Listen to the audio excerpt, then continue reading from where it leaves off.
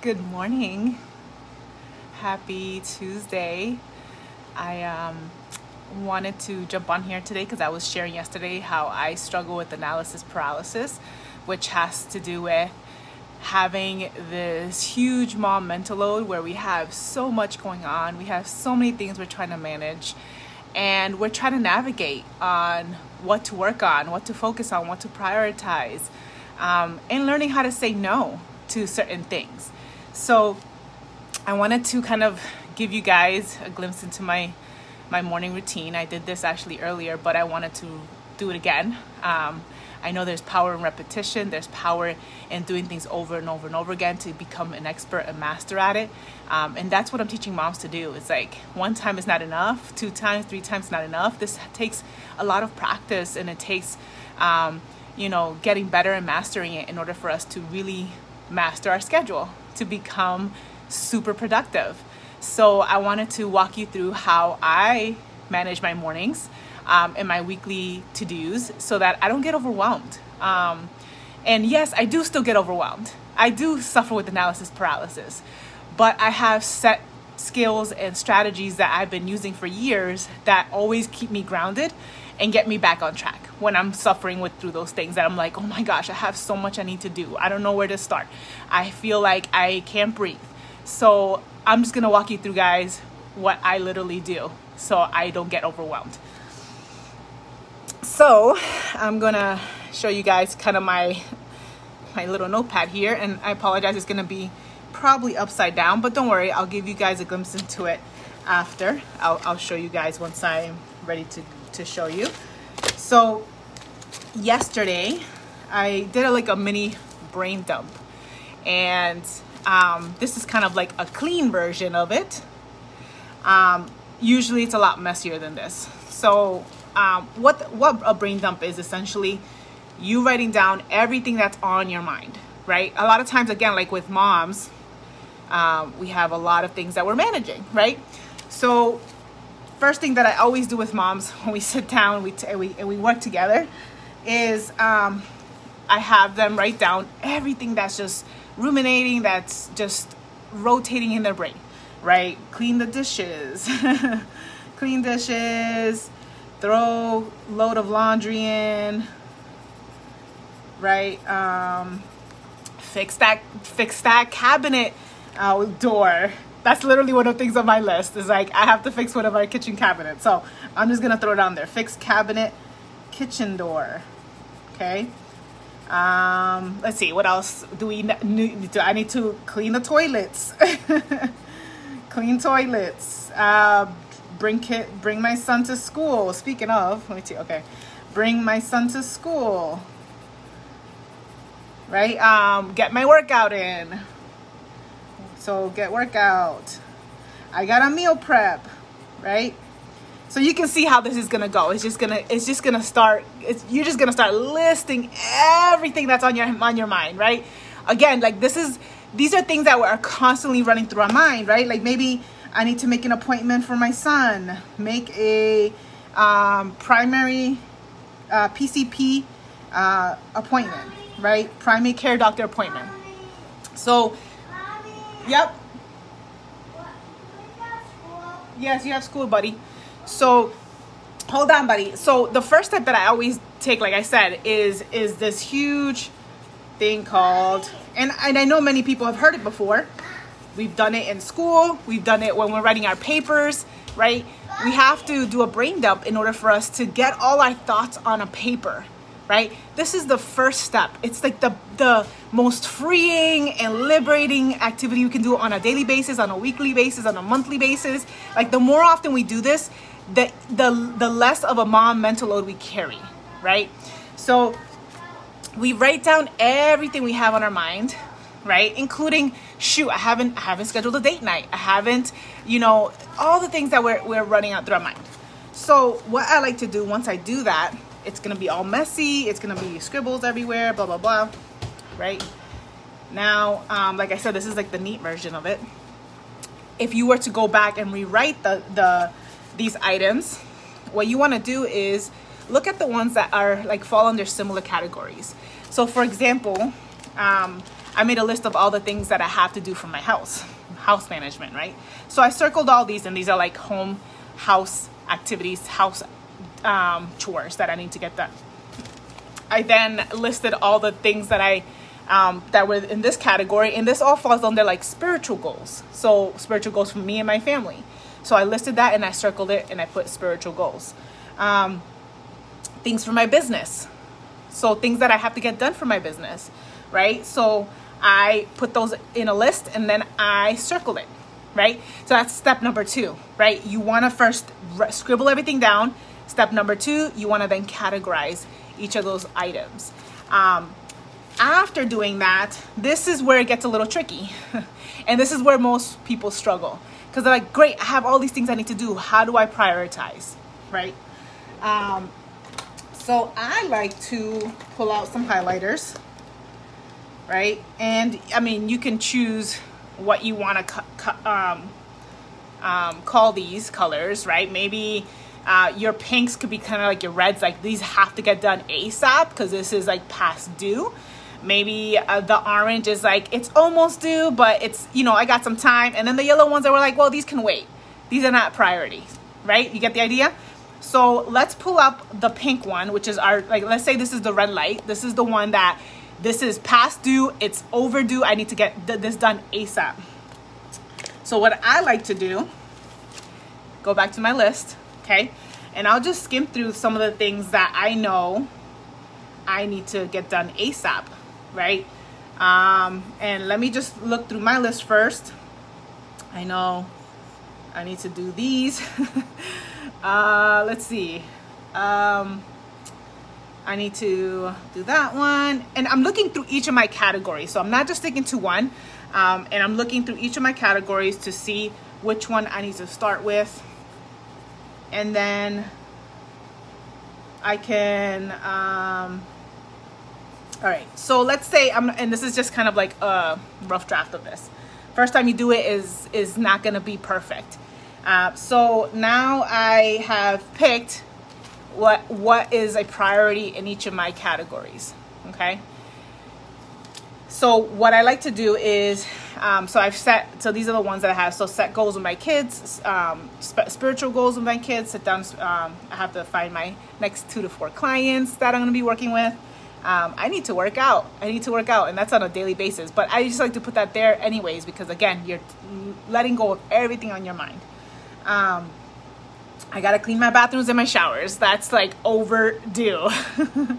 And then planning out my book, right? And I already started the book, but I need to continue working on it. And so that's on my list, because if I don't finish my book, then I can't write out my curriculum for my course, and then I can't record my videos. So as you can see, I like to then categorize that. So what I would then the next step would be, I would mark all the orange ones, and then I would mark the yellow ones, okay? And so this sheet you don't want to get rid of, right? You can add to it, you can erase. I like to do this in pencil, because pencil always, it just feels like, ooh, it's not permanent, you know? I like to use pencil on everything, including my planner. I barely use pens on anything, because I like to erase and readjust. So once I do that, because I know what my priorities are, I go into my planner. And so now this is where we have to get strategic. We have to sit down, we have to plan out our weeks, we have to plan out our months, and we're working backwards. This is a whole process. Like this, people think that being a mom leader, being a matriarch, being the leader of the home is easy, and it's not. We have so many responsibilities. We have so many things that are on the line for us, that not a lot of people realize we're managing on a daily basis. And so what ends up happening is a lot of us, we keep everything here, and we expect those things to get done because we're just keeping it in here. But how successful are you going to be if you're keeping all the things that you manage in here rather than on here? It's not going to be very efficient, right? You're going to forget things are going to fall through the cracks. You're going to get ill, because you're stressing out all the time. You're not going to be able to sleep very well because you're keeping all those things up in there, right? And a lot of times when I talk to moms and we get started, they rarely sleep because they have all these things they're managing constantly running through their mind. And then they wake up and it's the same thing. They never take the time to write things down, to plan it out, strategize, and organize their planner. So if we don't take this brain dump and this prioritizing and organizing and move it to our planner, then that brain dump is nothing. It's useless, right? We can't just take it from there and leave it there, right? That's great, right? That's what most people do. Most people write down their to-dos and that's it. But they never actually transfer into their actually daily to-dos, their daily life and their priorities and their goals and expectations for their weekly stuff, right? And then they get behind, and then they get overwhelmed, and then they feel like a failure, and then they feel like it's overwhelming. And then people come along their way and start to ask, hey, can you help me with this? Hey, can you help me with that? Hey, can you come to this PTA meeting? Hey, can you show up to this board meeting? And because we haven't taken the time to prioritize our stuff and put it on paper and send time blocks, it's harder for us to say no because our planner is open. Our days are open when in reality it's not. And so if we're feeling overwhelmed and exhausted all the time, it all comes back to this. It all comes back to this.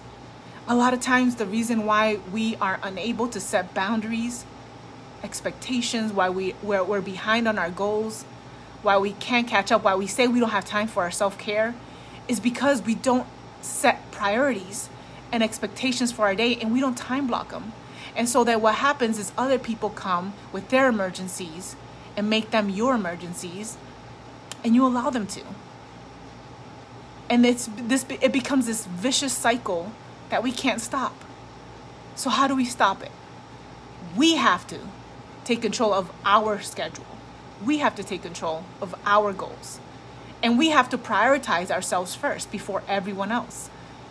Nobody's emergencies should be our emergency. That's their emergency. But unfortunately, we live in a world where it's everyone else's emergencies is ours all of a sudden. Because again, we never sat down to set the priorities. So this next process of setting our planner and managing it and creating a plan every week, every month, and working backwards with our goals, that's where I sit down with mamas and teach them how to do that on a daily basis so that they don't get overwhelmed. Like I said in the beginning, this does take practice. This takes intentionality. It takes consistency in order to master this. This isn't easy. It looks easy, but when you sit down and actually start doing it, you realize, shoot, man, this is not easy. This is harder than I thought. Like actually prioritizing my stuff and learning how to say no and how to set boundaries and actually creating the time blocks that matter to you. That's how you get things done. And that's how I've been able to help moms to increase their productivity by 30% and get an extra hour a day. What would an extra hour a day do for you? What would an extra hour a day do for you? What would you do with that extra hour? Would that be your self-care hour? Would that be the time that you can finally meal prep, that you can actually start taking care of yourself? There's too many moms, and I including myself, have done this, where I fall into the excuses that, well, I don't have time for me. When in fact, that's my fault. That's my fault because I didn't set priorities. I didn't set weekly and daily goals. And it seems like I don't need to do that because, well, I have the same schedule every single day. I work the Monday through Friday. I work a 9 to 5. Nothing changes. That doesn't matter. It still applies to you. This still has to be done. Whether you work a 9 to 5, whether you run a business, whether you're a stay-at-home mom, it's still the same. We have to be disciplined. We have to create discipline around our schedule in order for us to be successful. So I challenge you that if you are struggling with that overwhelm, you feeling like you don't have the time for yourself and you feel like you're all over the place, you feeling like you can't sleep because you have so many things running through your mind, that's called the mom mental load. I encourage you to watch this video from the beginning and do this activity, because it's mind-blowing how much stress is relieved when we do this. And not just once or twice, but on a daily basis. Every time I'm feeling that analysis paralysis, I can't make a decision, I can't move forward, I know it's because I haven't done this. I've missed out. I haven't done it in a while. And so that's what happened to me this week. Hey, we all fall off track, guys. I'm not perfect. I'm a human being too. And so, but because I know that this works, I go back to it. And I was like, oh, shoot, I haven't done my brain dump. Shoot, I haven't prioritized my brain dump list. Shoot, I haven't put it into my schedule. And then boom, you do it. Now, obviously, there's still more work to be done by then, because once you put in your planner, how do you stick to it, right? Those are some other tricks that I teach moms how to do. So I hope this is helpful for you ladies.